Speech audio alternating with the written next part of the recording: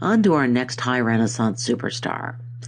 Michelangelo lived to a ripe old age, and as a result, he complicates our planning, since his later work really, in my view, belongs to the Catholic Counter-Reformation or reaction to the Protestant Reformation. So, I'll return to his dark Last Judgment when we get to mannerism in Unit 9. Like Leonardo, Michelangelo was an artist who not only reflected, but also transformed his times. Indeed, he's the first Western artist whose biography was published while he was still alive. He was also the first artist whose art made him, in modern terms, a multimillionaire. Like Leonardo, Michelangelo's roots lie in the early Renaissance, and more specifically in the Florence of Lorenzo de' Medici. He was born in a town near Florence, and he apprenticed to Ghirlandaio. Remember that other Last Supper that we just saw? Lorenzo de' Medici recognized his talent, invited him to join the art academy that Cosimo had founded, the first permanent painting school in history, and even invited Leonardo to live in the Medici palace. Michelangelo to live in the Medici palace. When Savonarola's followers succeeded in banishing the Medici from Florence, Michelangelo traveled to Venice, Bologna, and finally to Rome, where he arrived at the age of 21 and would work for much of his life. So this is a good point to pause in my biography, if I can get my names right, to talk a little more about the Eternal Cities revival. During the medieval period, Rome was basically a one-industry town, and the industry was the church. Most of its customers were pilgrims. When the popes decamped to Avignon during much of the 14th century, Rome went into a steep decline. When the papacy returned permanently to Rome in the 15th century, a series of strong, if not especially spiritual popes led a drive to rebuild the city and especially its religious buildings. These popes were heavily influenced by the Renaissance. The pope we will most concern ourselves with today, Julius II, was pope from 1503 to 1513, and he took that name to show his admiration of Julius Caesar, not, I think, a notable Christian saint. The drive to beautify and glorify Rome would acquire new urgency when Martin Luther began to challenge church authority, although, ironically, the crisis that provoked the Protestant Reformation was German objections to papal efforts to raise enough money to build St. Peter's by selling indulgences. So, art history is very much part of European history. At any rate, I'll talk about that in my final lecture for the unit. The College Board did not include any Michelangelo sculptures on its list. A little strange, because Michelangelo himself preferred sculpture to painting, and as we'll see, his Sistine Chapel paintings, our required works, sometimes look a lot like sculptures. This work isn't in your textbook, but I've already shown it to you once when we looked at the Rotgen Pietà. I could imagine the College Board asking you to identify the name for this particular narrative, just as the Annunciation is when the angel Gabriel comes to Mary. Michelangelo sculpted this work for a cardinal, and it made him an instant superstar. The subject of Mary with her dead son had never been treated before in Italian sculpture, although it was a common theme in Northern Europe, where more emotional subjects were often popular. So just a few comments about this work, since we need to move on. Note that the defining shape of the composition is another pyramid. The curve of Christ's arm echoes the curve of the winding sheet, while his feet direct our eye up to Mary's ever-youthful face. The large swath of cloth was necessary to convincingly support the dead body of Christ, but note that Mary's body is really unrealistically wide also to support the body. Michelangelo does a good job with the clothing to disguise that. This, by the way, is the most finished sculpture that Michelangelo ever made, and it's the only one he ever signed. His signature is on the sash crossing Mary's breast. Michelangelo returned to Florence, where he produced his iconic David. This statue is 16.5 feet tall without the base. Like the Pietà, the David was instantly hailed as a masterpiece. In fact, the cathedral authorities actually convened a committee. It included Botticelli, Filippino Lippi, that was Fra Lippi's son, remember that naughty angel, and Leonardo da Vinci to decide where the statue should be placed. Leonardo wanted to put it in an obscure corner. He was apparently jealous of Michelangelo, who in turn, not entirely unfairly, accused him of not being able to finish any of his great ideas. Well, Leonardo lost that argument, and the committee ultimately chose a spot beside the main entrance to the Piazza della Signoria, or the square in front of the town hall, where it stood until 1873, when it was removed to a museum for safekeeping. Now, Michelangelo's David is not on the list, but it's actually showed up in several of the recently released College Board practice questions, so go figure. Michelangelo would have been very familiar with Donatello's work. In fact, I really can't emphasize enough, this was a hothouse. These artists knew each other, they imitated each other, they envied each other, they interacted with each other. It is interrelated work. Any rate, so he would have been familiar with Donatello's work. It had been produced 60 years earlier. How has he departed from Donatello's vision? Well, as I just said, Michelangelo's David is much larger, really colossal in size. Both Davids are nude, but Michelangelo's sculpture didn't provoke the same unease as Botticelli's. It may be because at this point the Florentines were a whole lot more used to nudity. It also seems to me that Michelangelo's David doesn't have that disturbing pedophiliac undertone. Although the stance is superficially similar, Michelangelo has chosen a very different moment in the narrative. Not the moment of victory, but the moment when David winds up to fire his slingshot. So notice how one side of the body remains closed and relaxed, but the other is poised and tense, ready to spring. The body stands again in that resilient curve, like a strung bowstring. The hands and feet are oversized, which renders them more protective and more expressive. Remember that the statue is designed to be seen from below, and Michelangelo designed his David to focus our eye on the two elements of his victory. The head that came up with the plan, and the hand that executed the plan. So we have a brilliant brain directing a fit and agile body. This is the Renaissance ideal, and we're going to see it in Michelangelo's Sistine Chapel paintings as well. And that brings us to the great drama of the Sistine Chapel. Michelangelo left behind a detailed autobiography, so we have a blow-by-blow account of his love-hate relationship with his most famous patron, told, of course, from Michelangelo's rather self-serving perspective. So let's watch a video clip that explores this famous partnership and feud.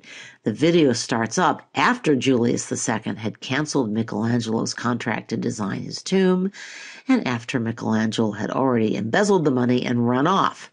The Pope asks the government of Florence to help get Michelangelo back to Rome. Michelangelo's words in the video actually come from his autobiography. So let's take a look at the final product and then go back to examine the process of painting the chapel. This virtual tour, which was produced by the Vatican, is very short, but it gives an overview, that is, if it works on the school computer. The Sistine Chapel is the private chapel of the Pope, located between the papal apartments and the Basilica of St. Peter's. It's here that the College of Cardinals meets to elect a new pope. The chapel was built by Pope Sixtus IV, hence the name Sistine, in the late 15th century, but the original ceiling was simply blue with stars. The lower walls were decorated by a series of mostly Florentine artists. The end wall, which we see here, the Last Judgment, was also painted by Michelangelo, but much later, between 1535 and 1541.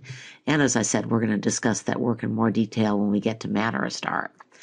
Walking toward the altar, one passes from the life of Noah to the life of Adam to the creation of the world, a reverse sequence from the chronological one. The priest standing at the altar would, of course, see it in the right direction, but upside down.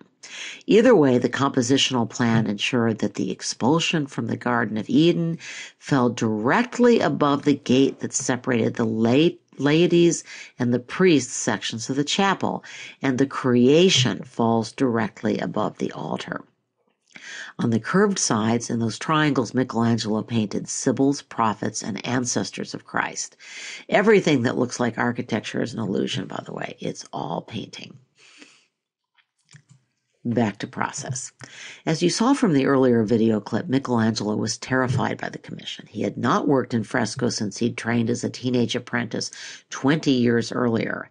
The Pope, moreover, had suggested that he paint scenes from the New Testament. Michelangelo thought the Pope's plans lacked drama, and he persuaded Julius II to cover the ceiling with Old Testament narratives instead, again from creation through the flood and Noah's Ark. So now you're going to watch a few brief excerpts from a video that describes the process and the pain of painting the Sistine Chapel. It follows the efforts of two artists to replicate just one portion of it on the ceiling of a Catholic church in London. The actor playing Michelangelo, again, is reading from Michelangelo's autobiography.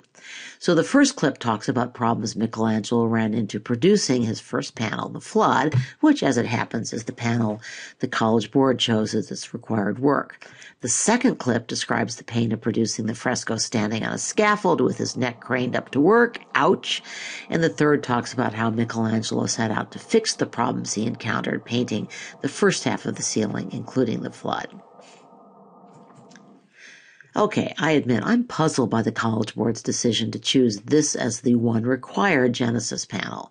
The flood was the first panel that Michelangelo painted, but as far as I can tell, historians pretty much agree it was also the worst panel that Michelangelo painted. Maybe that's why the College Board chose this work. How often do we get to critique an artist like Michelangelo? So, what, aside from the overwet plaster, which Michelangelo mostly fixed when an artillery shell was fired in the 18th century, another chunk fell out. But what is the problem with the composition? Well, mostly it was just too busy and too hard to see way up on the ceiling.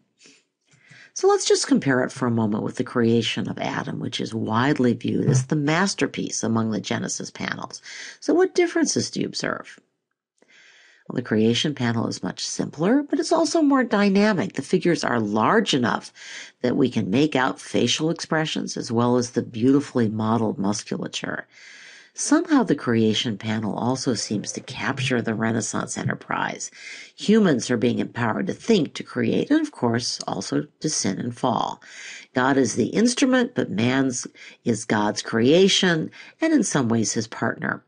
Here again, as with his David, Michelangelo is all about the action that is about to happen. So we anticipate that in any moment Adam is going to spring to life. In the flood, if anything, I think the male nudes or ignudi on the frame below the flood almost overpower the biblical story. They too easily draw our eye. But now that I've seized the rare opportunity to diss Michelangelo, let's try to see some of the strengths of the work. Here again we detect Michelangelo's humanist agenda. He has not portrayed the soon-to-be drowned humans as evil caricatures, even though we know they rebelled against God. These are real people. They're pleading for help, they're assisting each other, they're seeking shelter, and they're desperately hoping for rescue. Here we see a mother cradling a baby and trying to protect her child from the rain. We see a man carrying his wife. He hopes to safety. A boy climbing a tree.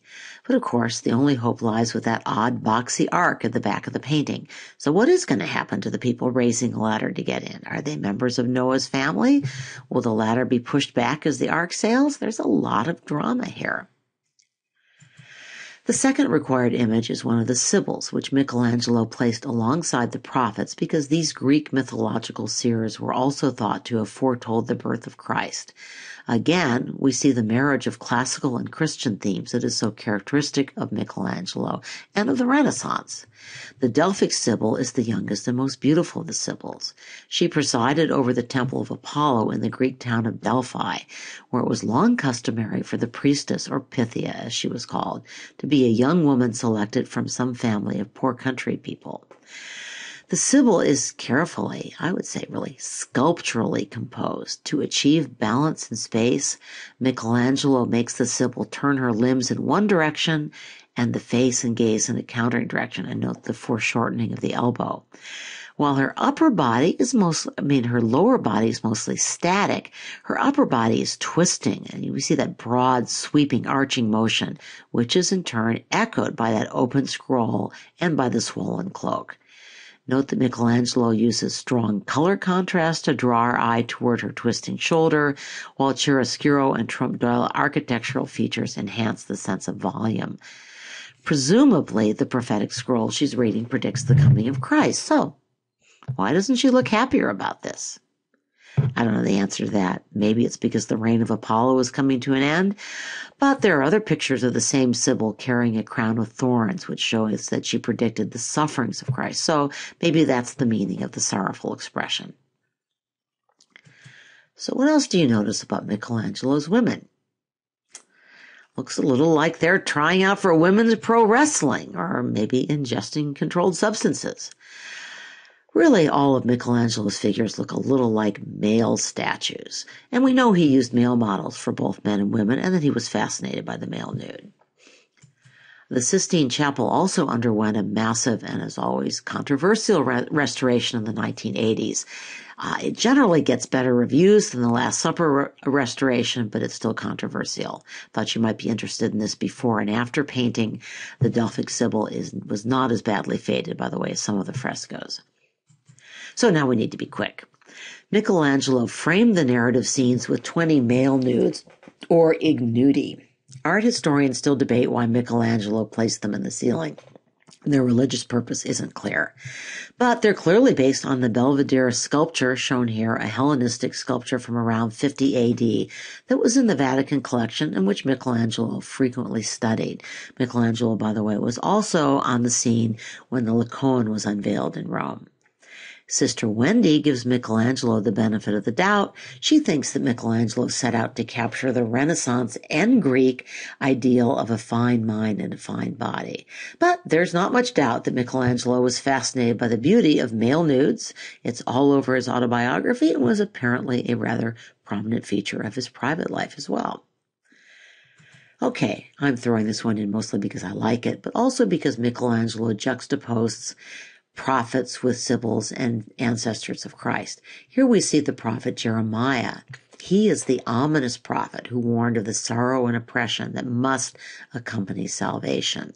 Note how the figure pulls downward, and intriguingly, it's placed directly above the papal throne. So the prophet's sorrow is somehow the pope's sorrow. Remember, this was a paint at a time when the warrior Pope Julius II was engaged in a life and death struggle with the King of France, who would invade Italy in 1492 and sack Rome in 1527. Well, this may mark me as irredeemably weird or even weirder, but I'm going to end with what are my personal favorites among Michelangelo's works. These slaves were supposed to be part of Julius II's elaborate tomb. That's the contract he canceled. But remember, too, what Michelangelo believed about the artist's role. He thought that his job was to recognize and to liberate a sculpture that to his mind was already struggling to be free from stone. I love that these figures are still somewhat bound to the stone. We never entirely go free. But you're free to say farewell to Michelangelo for now, because we're going to move on to our last two superstars, Raphael and Titian.